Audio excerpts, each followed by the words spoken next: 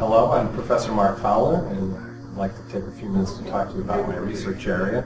I work in the general area of digital signal processing, and more particularly the two areas of estimation theory and data compression. And in particular, I look at the areas where those two areas intersect. So when you're doing an estimation, what that is about is you've collected some signal data, and embedded in that signal data, either intentionally or unintentionally, is some information about some parameters.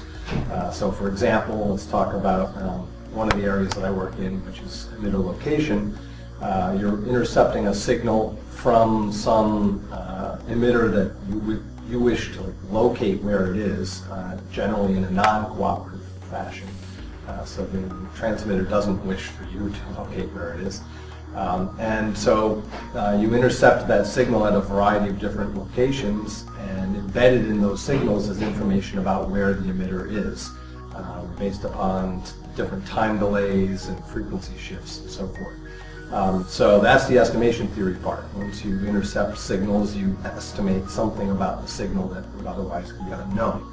The data compression part comes into play in the sense that when you've intercepted those signals with a variety of different receivers spread out over a wide spatial region, you need to share that information between the various receivers.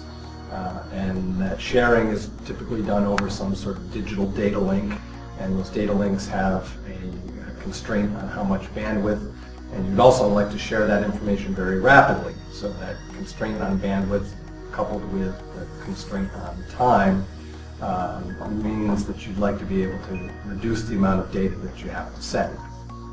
So that intersection of estimation theory with data compression is a really interesting area to work in, and I've been working in that for quite some time. But a particular problem that I've been working on for quite a while, and it's very relevant to a lot of other things, is data compression for, as I said, location of emitters. So I'll draw a little picture here. And so suppose this is an emitter, and by emitter I mean some sort of transmitter, and I usually look at radio frequency signals, but it could also be an acoustic source.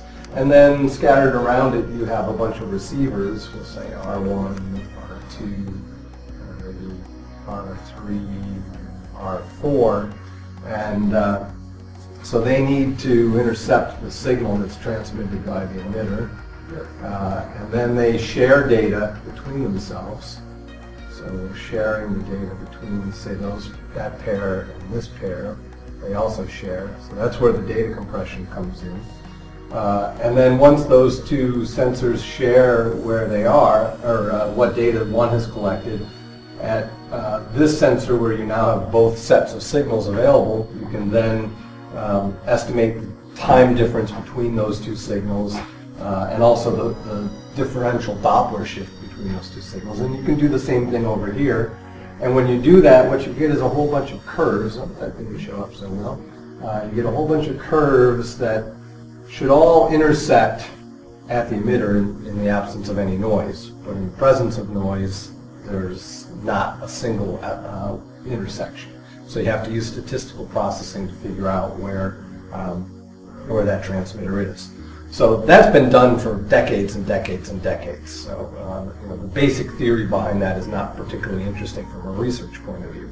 But what is interesting from a research point of view is in the context of modern day processing, modern day aircraft that are available for these receivers, and modern day transmitters, there's a lot of interesting problems to be solved.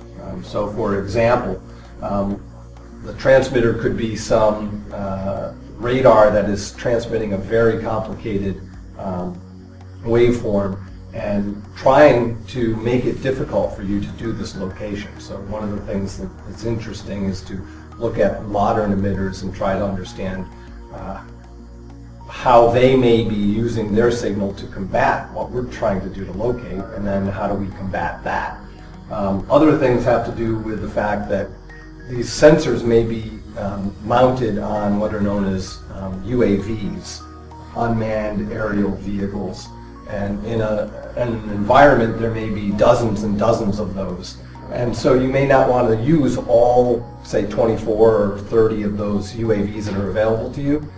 You may want to try to determine which ones would be optimal for this particular location task, which ones might be optimal for locating some other transmitter. So those are the kinds of things that I work on. The data compression for the sharing of information, specifically designed for locating emitters. And then the whole mechanization and optimization of the whole system from the point of view of what resources do you have, if you can move the sensors to where you want them to be for the next interception and location, where would you move them to? And how do you share the data between all of these? How do you select which sensors to use? So those are the things that I work on, and I find it very interesting, and I hope you find it interesting as well.